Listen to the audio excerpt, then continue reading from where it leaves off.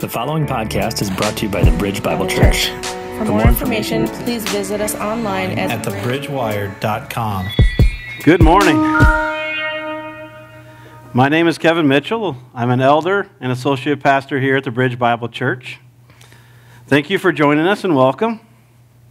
If this is your first time visiting with us, we would like to challenge you to our 6-week challenge. It's fairly simple. We just ask that you would show up for 6 different Sundays to get a feel for who we are and what we're about. We'd also have some next step cards, as Taylor was speaking about, outside at our Get Connected table out in the lobby. If you would like some more information about the Bridge, you can fill one of those out. And then also it gives us a chance to get to know a little bit more about you and then find out how we can serve you also. So today's message is on suffering and rejoicing to gain intimacy with God. So the goal of this message is to help us learn how to gain Christ in the midst of suffering. So my hope is that this message is going to be used to equip you and to encourage you, because we will suffer and we need to gain Christ in the midst of that suffering. So my also hope is that you leave here with kingdom motives and a kingdom mindset. So I decided on this message because I wanted to know for myself what the Bible said about suffering, what God reveals himself through suffering, and then how do we respond as Christians. And then for those that do not know Christ, let them know that there's a better way to suffer and to go through pain. So this can be a challenging message for me to deliver and then for you to hear. So I would just ask that you would please pray with me. Father, we humbly come before you today asking for your mercy and your grace and your love. Lord, we are broken people looking for that, just that, your love, your forgiveness, and your guidance. Father, we ask that you would help us to die to self, that our focus would be on glorifying and pleasing you. We ask for your desires, your thoughts, and your actions, for we know that your heart and your motives and your actions are pure and holy. And we ask for a heart that loves like yours. I praise you for the ministries you have here at this Bridge. I praise you for the leaders, the volunteers, the staff, and the elders that you have called to the Bridge. I also praise you for the visitors that you have brought through these doors. It's not a mistake that they are here today. You have directed them here. Lord, guide my words and allow me to be your mouthpiece this morning. I pray that we are encouraged and strengthened by your words and truth. Please transform our hearts.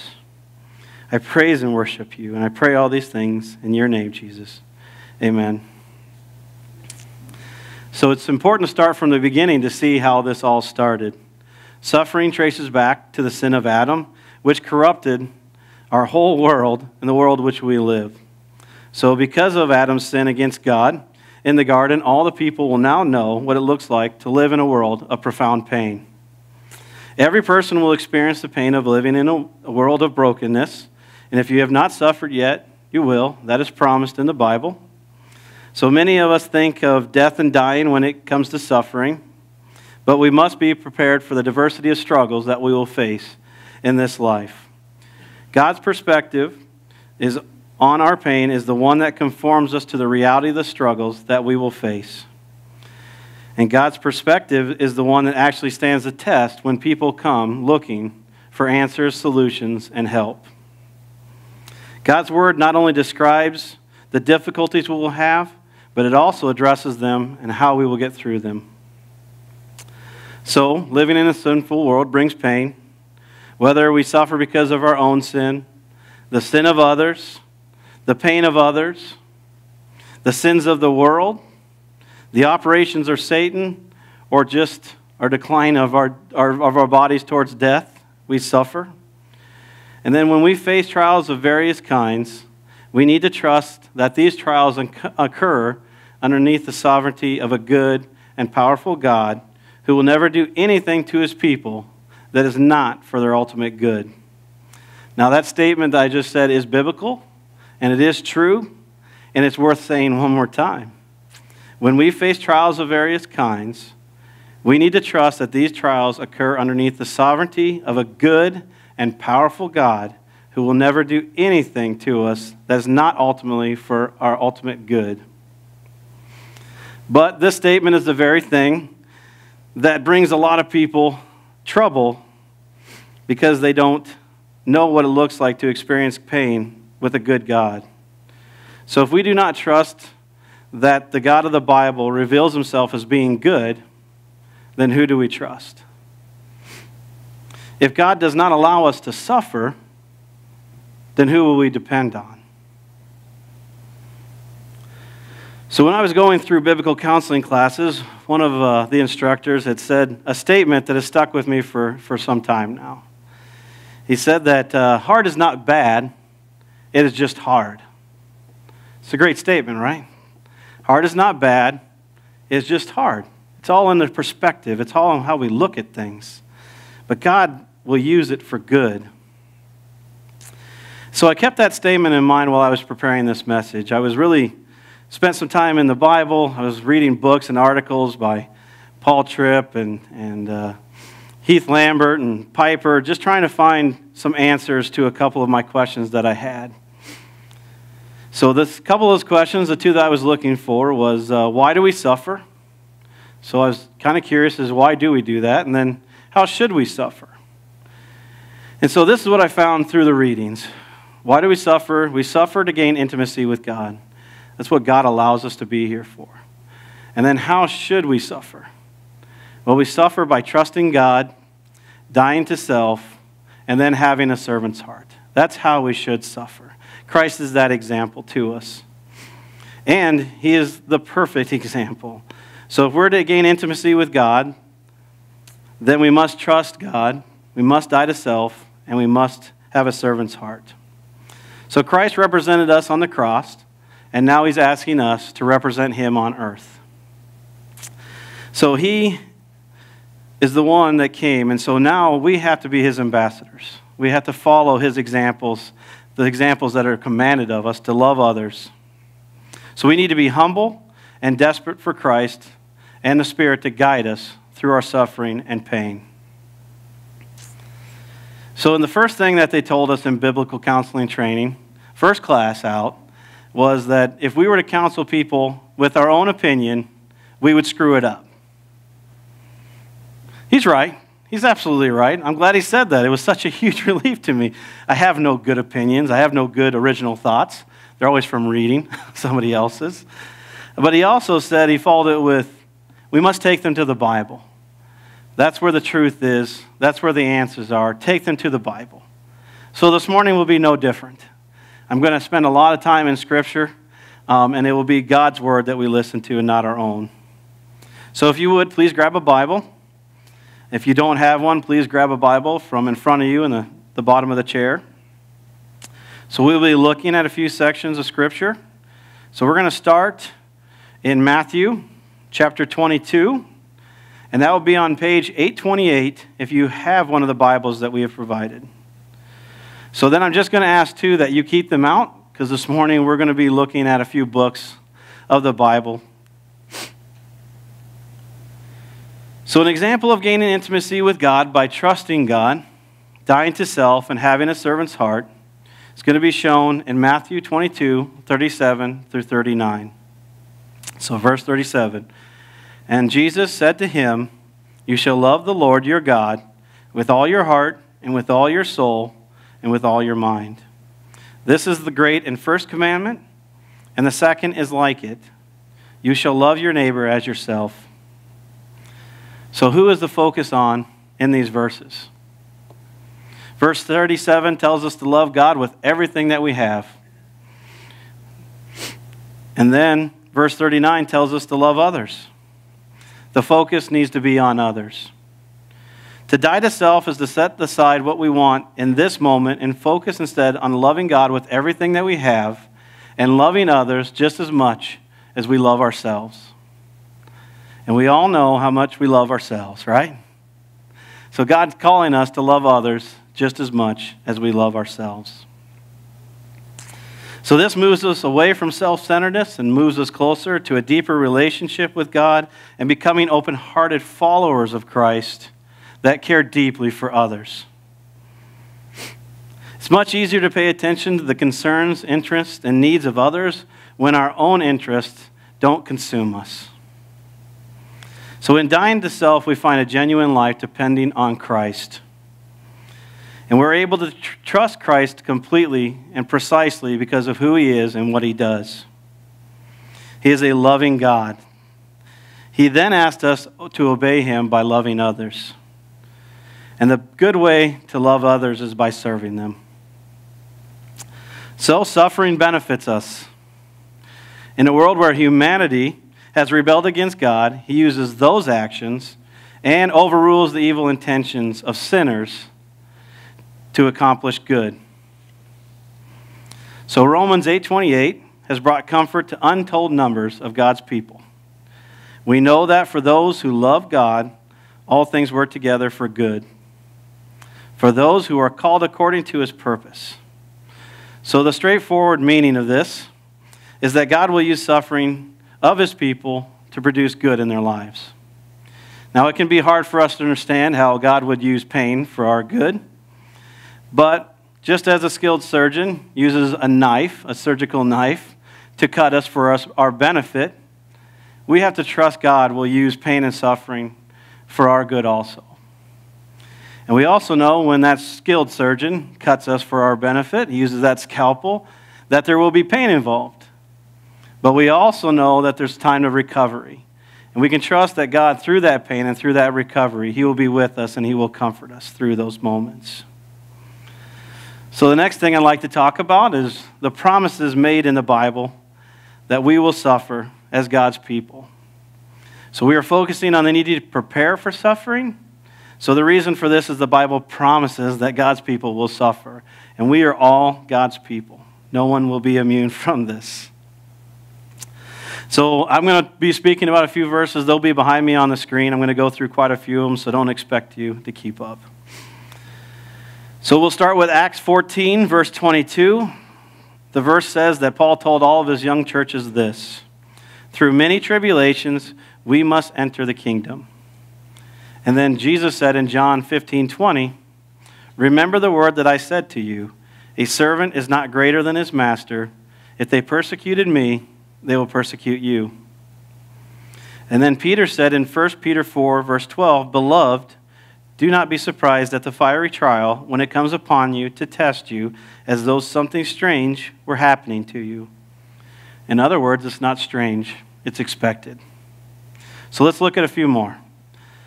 Paul said in 2 Timothy 2:3, share in suffering as a good soldier of Jesus Christ. And promised again in 2 Timothy 3:12, indeed, all who desire to live godly in Christ Jesus will be persecuted. So Acts tells us we'll have tribulations. In John, Jesus promises persecution. And then Peter tells us we'll have trials that will test our faith. So I take it to be biblical truth that the more serious we become about being the salt of the earth and the light of the world, the more we will suffer. The more serious we are at exposing the works of darkness, the sins or the bonds of sin and Satan, loosening those, the more we will suffer. So that's why we should prepare to suffer. And God helps us for suffering by teaching us and showing us that we can suffer well, and we are meant to go deeper in our relationship with Christ through those sufferings. You get to know him better when you share in his sufferings. So the people who write most deeply and sweetly about the preciousness of Christ are the people that are in the Bible that who have suffered most deeply with him. So we're going to look at a few examples of these words in Job, Stephen, and Peter. So let's start with Job. So after months of suffering, Job finally says to God in Job 42:5, I have heard of you by the hearing of the ear, but now my eyes see you. So Job had been a godly and upright man, pleasing to God in every way. But the difference between what he knew of God through prosperity and now what he knows of God through the adversity of it is the difference between him hearing about God and now seeing God. And we need to look to God when we suffer. We cannot look to ourselves. God is our ultimate guide and comforter. So then when Stephen was arrested and put on trial for his faith, he was allowed a chance to preach. So the outcome of this is that the religious leaders were enraged by this, and they ground their teeth at him. So they were just about to drag him out of the city and kill him, and just at that moment, Luke 7:55 tells us that Stephen was full of the Holy Spirit and gazed into heaven and saw the glory of God and Jesus standing at the right hand of God. So there is a special revelation, a special intimacy that's prepared for those who suffer with Christ. And I want that special intimacy, and I hope that for you as well. So another example is when Paul tells us of his life in Philippians 3. So if you would, could you please turn to Philippians 3? It will be on page 981 if you have one of the black Bibles. So we will start on verse 4. So Philippians 3, we're going to be looking at verses 4 through 14. Though I myself have reason for confidence in the flesh also, if anyone else thinks he has reason for confidence in the flesh, I have more. Circumcised on the 8th day, of the people of Israel, of the tribe of Benjamin, a Hebrew of Hebrews, as to the law, a Pharisee, as to zeal, a persecutor of the church, as to righteousness under the law, blameless.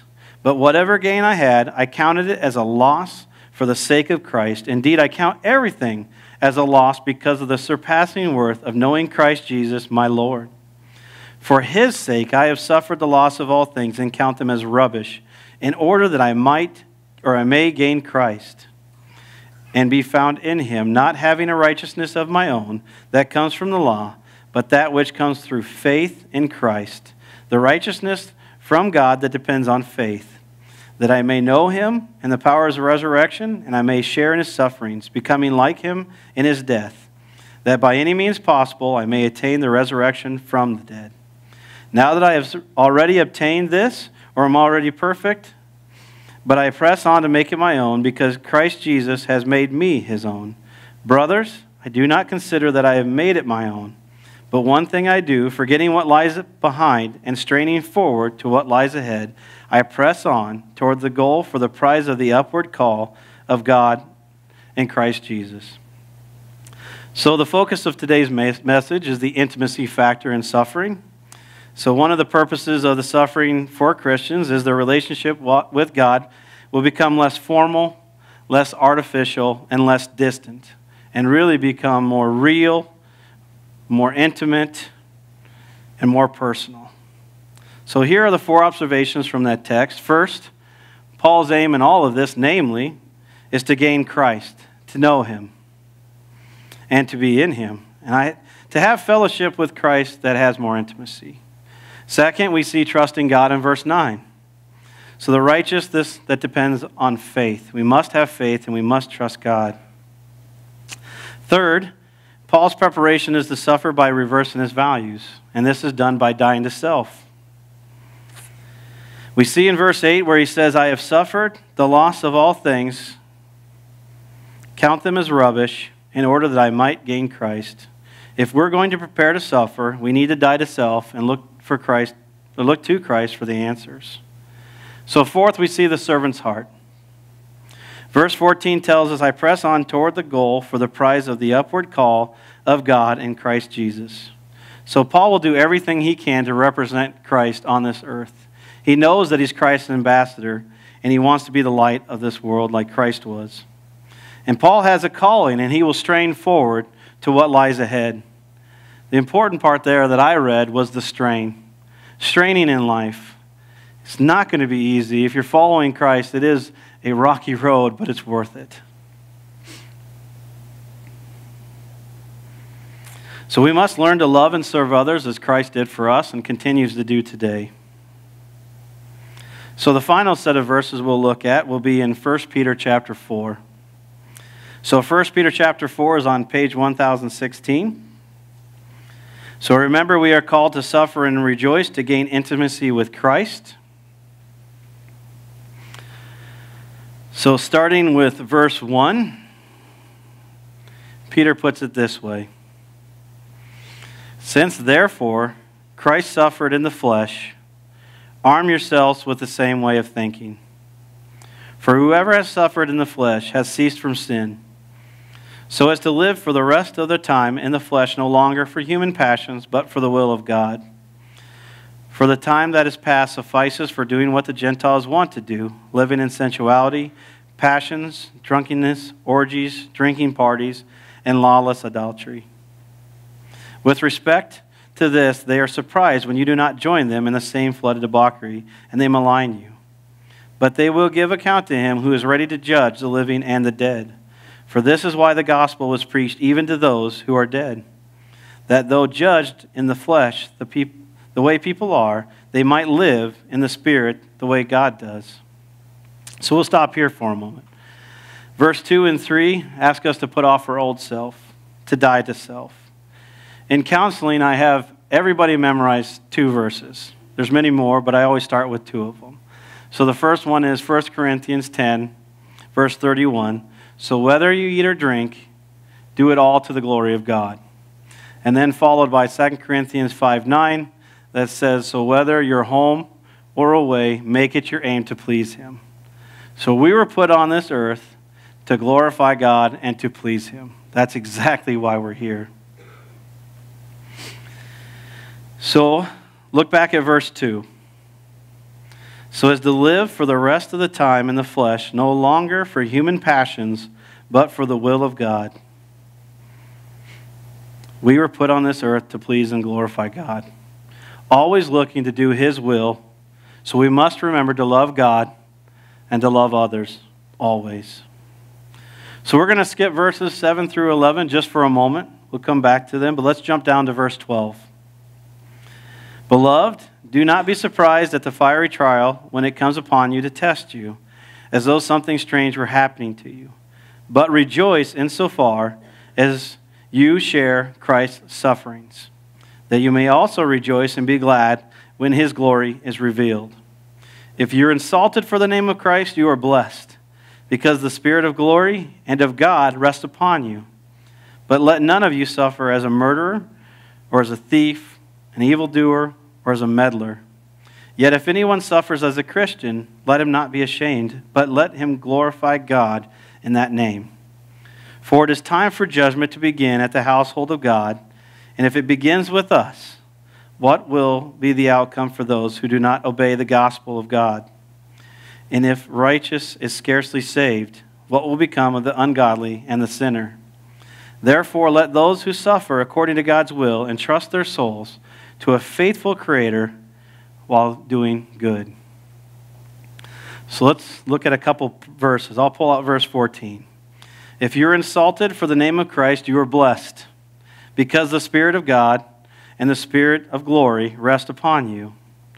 So in other words, God reserves a special coming and resting of his Spirit and his glory on his children who suffer and have pain in his name. We can have comfort in knowing that the Spirit and glory are coming and resting on us when we go through pain and suffering. So then verse 19 says, therefore let those who suffer according to God's will entrust their souls to a faithful Creator while doing good. So verse 19, it's a tough one for me. The last 3 words speak to a servant's heart. I have read this chapter many times before, and for some reason this last time it just stuck out to me like a light. Our Creator asks us to suffer while doing good. So God doesn't leave us guessing here. He tells us in verses 7 through 11 on how we are supposed to be good and to do good. So let's go back to verse 7. The end of all things is at hand. Therefore be self-controlled and sober-minded for the sake of your prayers. And above all, keep loving one another earnestly, since love covers a multitude of sins. Show hospitality to one another without grumbling. As each has received a gift, use it to serve one another as God's stewards of God's varied grace. Whoever speaks as one who speaks oracles of God. Whoever serves as one who serves by the strength that God supplies, in order that in everything God may be glorified through Jesus Christ. To him belong glory and dominion forever and ever. Amen. Love covers a multitude of sin. Christ is a perfect example of this. He was asking God to forgive those that were causing him pain and suffering. He started that off when they put him on trial. God loved them through that. God loved them through that when he was pain. He had a bunch of pain through all the beatings. God even loved them as they mocked and spit on him. And then God loved them as he was crucified. He loved them from the start until the very end. He was always asking God to forgive them, for they know not what they do. He continues to love us the same way. And he wants us to obey his ways and to do the same thing that he did. So as we're being persecuted, as we have pain, as we're suffering, he calls us and he commands us to love others the same way that he loved them. And I know that's tough. I know that's tough. But it's what he commands of us. So we see servant's heart in 9 and verse 10. Verse 9 tells us to show hospitality without grumbling. And I've got to admit that I'm getting better at this. I was not always so great at it. I always would enjoy when people would come over and always got great stuff out of it. But God's working on me, and I'm getting better at really being excited for people to come over because I always find so much just greatness and good that comes from having people over. And I'm getting there. God will continue to work on me. And then verse 10 states to serve one another. So love God, love others. So we will suffer, and we know the purpose is to gain intimacy with God.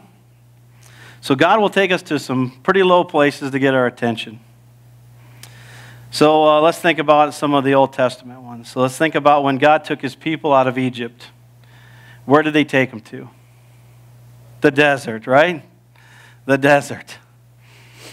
So his people did not trust him, did not trust God, so they rebelled against him, and so he had to take them to a place where there was nothing but him and no distractions, absolutely desolate. So that way they could become totally dependent on him. It's not a coincidence that that God took them to a desert. He did it by design because he knew there was nothing there. So the very basics, even of food and water, they had to rely on God for those to get them by. So God had to take them to a very low place to get their attention. So another example of gaining intimacy with Christ, or God, I should say, in this book of Jonah, is God asked Jonah to go to a city and asked them to repent of their evil ways. So God tested Jonah's faith in that moment. And Jonah thought like he would suffer, be persecuted, and probably die. And so instead of trusting in God, a sovereign God that is powerful and good and will use all of that ultimately for his good, he hightailed it the other direction, right? Jumps on that boat, gets in the bottom of it, and just goes. So what does God do? God has him swallowed by a great fish. And he kept him there for 3 days and 3 nights. So if you were in a fish, who would you depend on? I don't care who's on the top of the boat. If you're in the fish, there's only one person you're crying out to. I can pretty much guarantee that. I know I would, is God. We have to depend on God. But Jonah did confess, he did repent, and he did learn that through trusting God, that there was an intimacy that was gained through that moment. And then he could really trust God with the rest of his journey. And because of this, the city did repent. Jonah gained intimacy, and God was greatly glorified. But God had to take him to a low place for him to hear and see God without any distractions. So we need to embrace the path of suffering in obedience to God's instructions. We need to lose our life, let go of yourself and your expectations, and trust God to meet you, redeem your story, and give you a place of much greater importance in his bigger story. So as you lose the right to your story, you'll emerge in a much greater one, and what you will find is that it will be worth it. So I'm going to land today where we started. So we're going to suffer and rejoice to gain intimacy with God.